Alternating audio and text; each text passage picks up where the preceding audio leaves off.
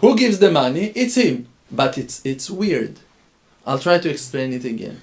The word mammon, money, the word mammon have the same letters as the word from him.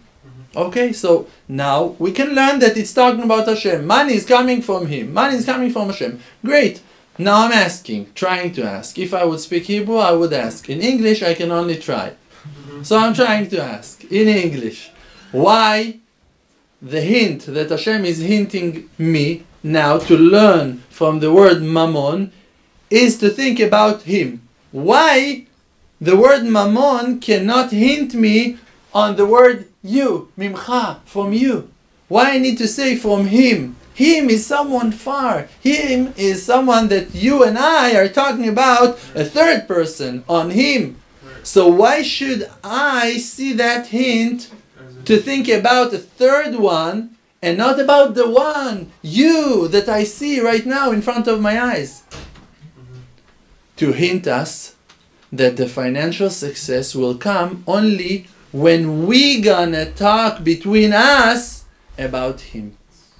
Only when I'm gonna tell you that I made the money from the blessing of him, and you will receive that wisdom, and you will go with that wisdom and go and tell your friend, then we're all gonna have money.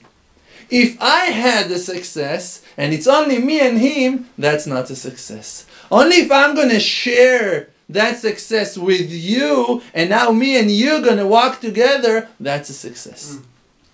This is why the tikkun of money, the tikkun of mammon, to fix money, is to take part of that money and to donate it and to support poor people and people in need.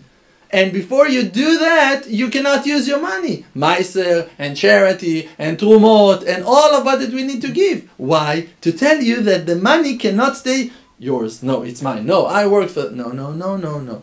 You need to give. It's not only yours, it's ours.